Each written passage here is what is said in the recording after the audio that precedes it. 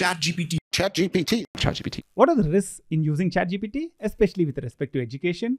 I asked ChatGPT what are the top 5 concerns expressed in research papers about use of ChatGPT as an educational tool. The first ones are related to ethical considerations, privacy, data ownership, bias. These are all very, very important. 2 and 3 are related to the accuracy of the responses that are given by ChatGPT. ChatGPT's responses might not be accurate and the technology it's using is pretty new. Number 4 is pedagogical implications. It's a complex word, but basically it means that a teacher can customize the learning based on the specific student, and ChatGPT cannot do that. And the 5th one is lack of engagement. ChatGPT cannot provide the same level of interaction and feedback as a human teacher. I agree with all of this, and I think ChatGPT is a great supplement for learning. For more ChatGPT, subscribe and watch other content on our channel. I'll see you again.